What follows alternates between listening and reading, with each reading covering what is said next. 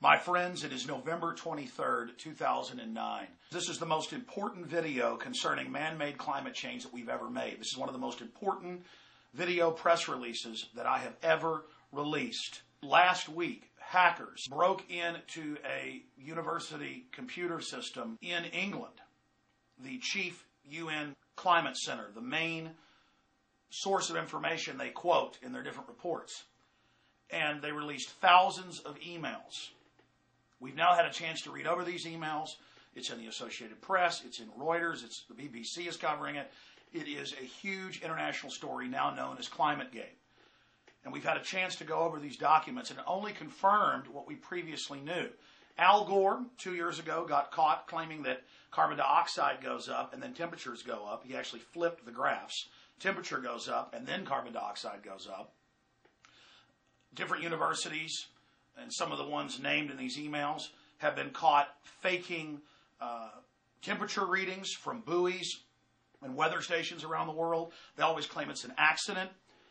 This chief United Nations scientist, Phil Jones, over the last 5 years has refused to release any of his data, though it's being used for the UN to call for this global climate tax and to ban big televisions and to put tax on beef and taxes on having more than one child, a total control of our society. And they won't release the source data. And that's one of the main reasons that the hackers obviously went into this system and got these emails, because they wanted the climate data. They wanted to force it to be publicly published, not just a boiled down synopsis, because so much of what is in these reports put out by this university and others has already been proven to be a fraud. And when scientists come out and say, well, your information is a fraud, and we have the actual weather readings from the sources you quoted, they say, shut up, you're a conspiracy theorist, you're paid by the oil companies, we're not going to let you look at our data. Now we know what happened, and this is so huge. And I'm going to go over the spin they're putting out to try to cover this up, because if this story in full gets out to the public, the global climate tax is over. And we're going to play some clips coming up of the new EU president and others admitting that the global climate tax is the key to global government, global governance. These are quotes from them. The global government is here.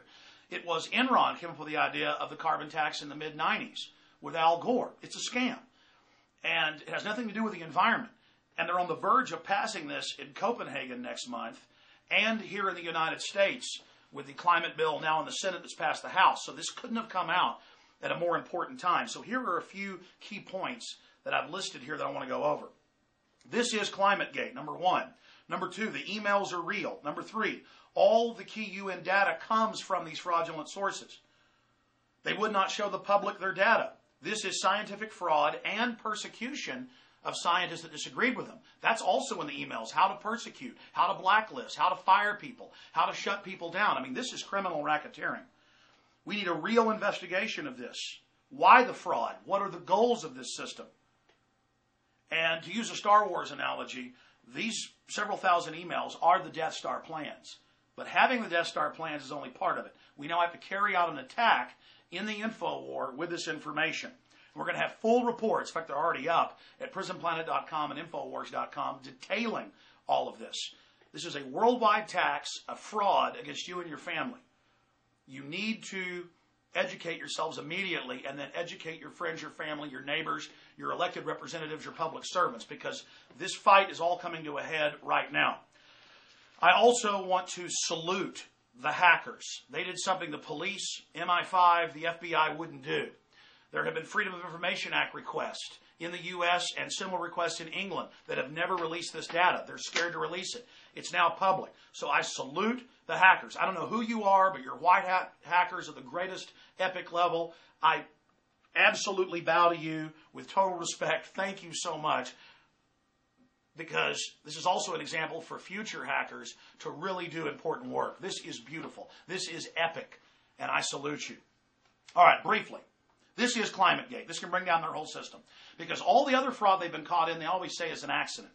They also have the fraud of saying there's a total consensus. Not one scientist doesn't believe that carbon dioxide is deadly poison and that we're all going to die if we don't tax it or ban it or restrict it when humans exhale 5.5 pounds of it. So they're also saying there's total consensus, even though 30,000+ scientists sent letters to Congress